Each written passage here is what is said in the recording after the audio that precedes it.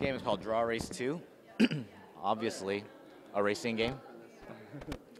Yeah, it's such a great game. I mean, even looking at the menu screens, this is just more polished than you see in a lot of games. These guys are phenomenal developers, and you know, obviously Trials, they know a lot about physics and vehicles, so that will play into this game. Just gonna hop in early. Some really inspirational music too. Oh yeah. It's just the very first track. So really detailed graphics here. The idea is that you want to draw the racing line. The faster you move your finger, the faster it'll go, the slower. You'll see the line actually go wider and narrow to help kind of convey what's happening. Also, really important is to listen what happens while I draw.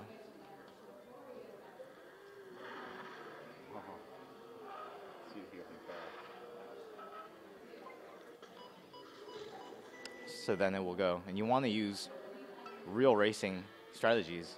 Slow down through the curve, you know, boosting out on the straightaways. It's really like playing, you know, a racing simulator just with your finger. And you hear the sounds. You heard the skidding, the acceleration, the brake. So while you're drawing it, you can, you know, in your mind, you can almost play it out. You see how it's going to happen. So while it's going, you do have a little bit of direct control with the boost button. Let me just hop in. Tons of different environments. So it actually does affect gameplay, so obviously it's going to be much more slippery here.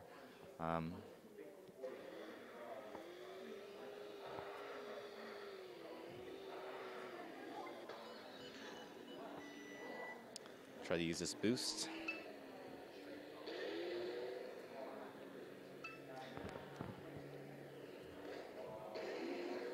Again, there's tons of different cars, different races. There's even F1 cars, you know, elliptical kind of almost NASCAR-like tracks. Yeah, the game is freaking gorgeous.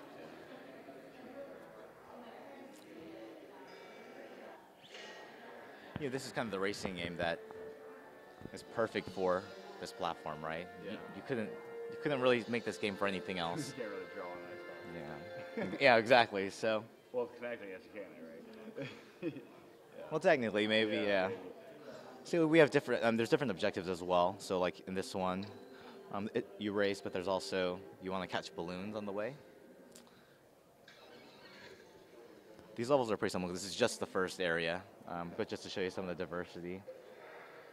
Oh, I totally did it wrong.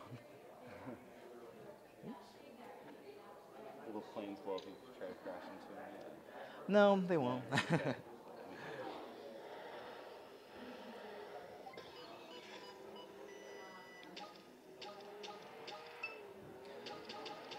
Let's try to use this boost.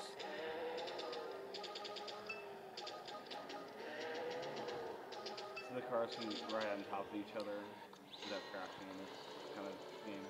Yeah, so that's intentional. Yeah. Because so. So you'd be crashing all the time. It's not even about the crashing. So the game has multiplayer. Let me. The game has up to 4 players on one iPad. So you each draw your line. But let's say you drew your line and then I wanted to draw mine next. But then what? You took up that space. So that's why the cars do that. Okay. It's about because really it's about who's drawing the better line. So there's no need to say you can't drive there because I drew my line there first, right? The game also has multiplayer through Wi-Fi as well. Okay. So. No game center yet. Not. I don't think so yet. It does have Crystal in it. Okay. And so yeah, you can see here, I'm not connected, but the Wi-Fi, and then 2, 3, or 4 players. This kind of local multiplayer is really great, just because. It's past that. Yeah. They just send the center table and it's all going. Exactly, and you know, there's a full experience here just to show you, like 36 medals here, here. It just keeps on going. So much content.